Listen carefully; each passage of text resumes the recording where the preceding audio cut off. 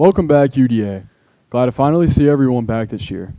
I'm Chris Barba, And I'm Ava Gibson. reporting for Trojan News Network for the first time. Hope you all had a great first week. The joke of the day is, what kind of trees do fingers grow on? Answer, a palm tree. The yearbook committee has a limited supply of leftover yearbooks they will be selling. The cost is $65.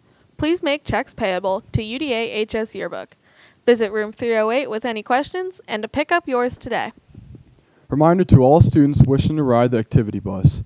You must sign up in the office by 12:30 p.m. each day. The SAT will be administered here at UDA on Wednesday, October 13th for college-bound juniors and seniors. The cost of the exam is $55.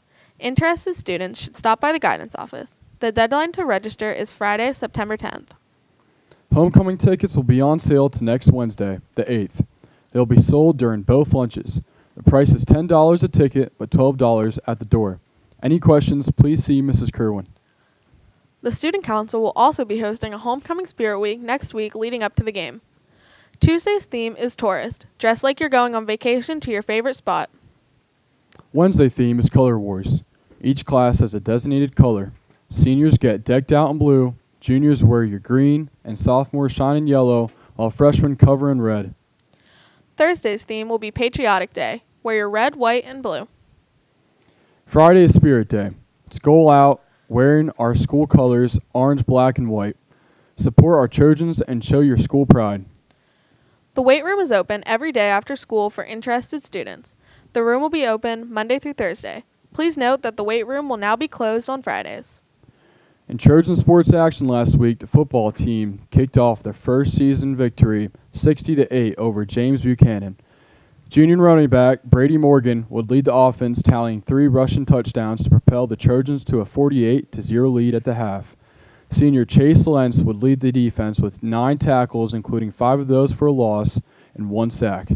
We would also like to congratulate Chase, as he won the 4th Down Magazine's Defensive Player of the Week. Way to go, Chase. The football showdown between Juniata and UDA will now be played tomorrow evening starting at 7 p.m. The Indians were picked by several sports writers as the preseason division favorite.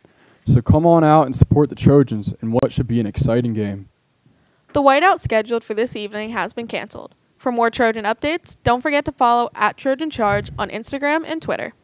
Another sports action this weekend, the volleyball team will kick off their season when they travel to Williams Valley on Saturday.